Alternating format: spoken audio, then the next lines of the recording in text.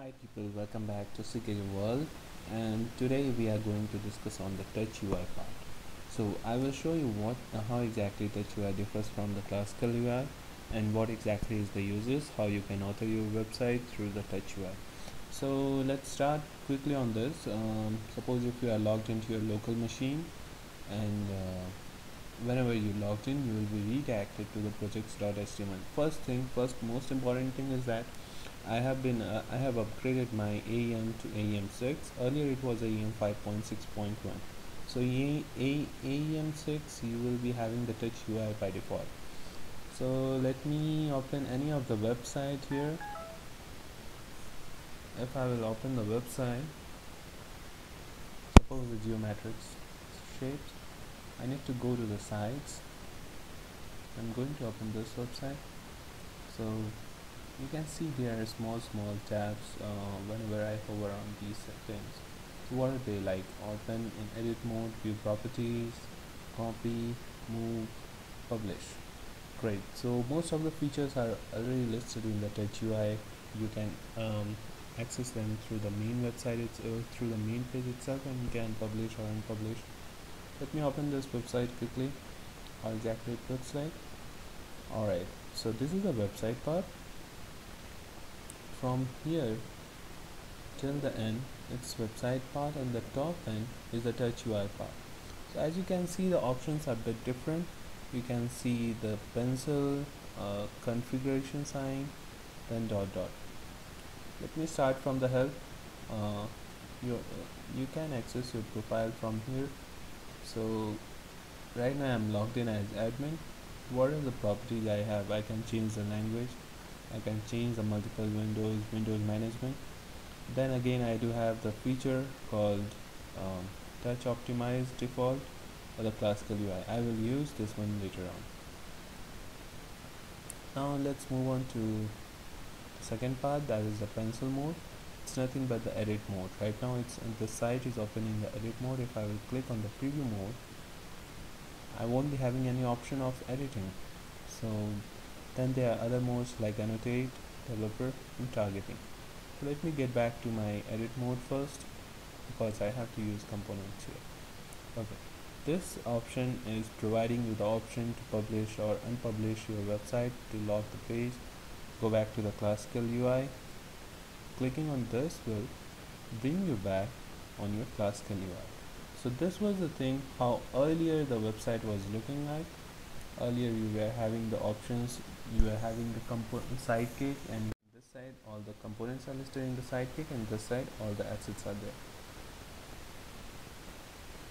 So to change or to use any of the components, how we were doing it, we were simply dragging it here. We could have used any of the components. Right now I used the text component just to briefly small example of this. So the result looks like this. When I go back to the touchUI, how I can use the components. So to use the component, make sure that you do have this option as clicked one. If you are in the preview mode, go back to the edit mode, click here, and then from the assets you are having all the assets to pick up. From components you are having all the components. This one is the component group. So okay, so this one is having the components. Now I will be using the text component here. I clicked on the text, dragged it up to here. It's now available. Let's click on this. What are the options? First option is edit, second is configure, copy, cut, delete, insert, and group. So you can change the group, you can insert if anything is required here. You can change the font styles also. You can make it to bold. Let me type anything. Alright.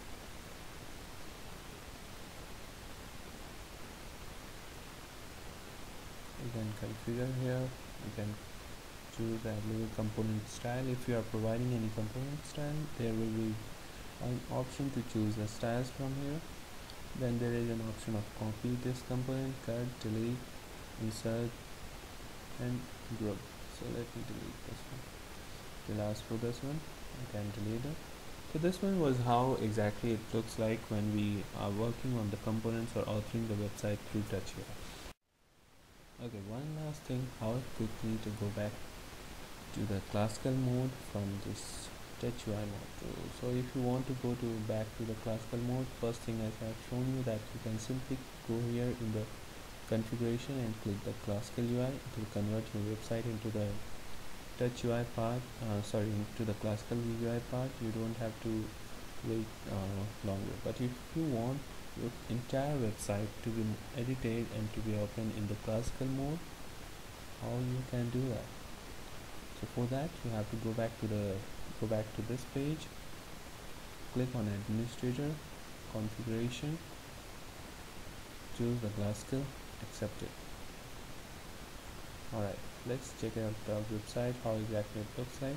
So I open this geometrics demo site, and this look is completely into the classical UI. It's not at all the touchUI part. So this is how you can go back to the classical mode for your entire website. If you want to go back to your touchUI mode, again you have to go to the same place, choose the touchUI, accept it. Now open this website again. Alright, so now this website has been opened into the touchUI mode, not into the classical UI mode. So this one was how quickly you can fluctuate, you can switch between your classical mode and your touchUI mode. So I hope you might have understand the uses of touchUI. Please let me know your views and feedback. Thanks for watching this video and have a great day.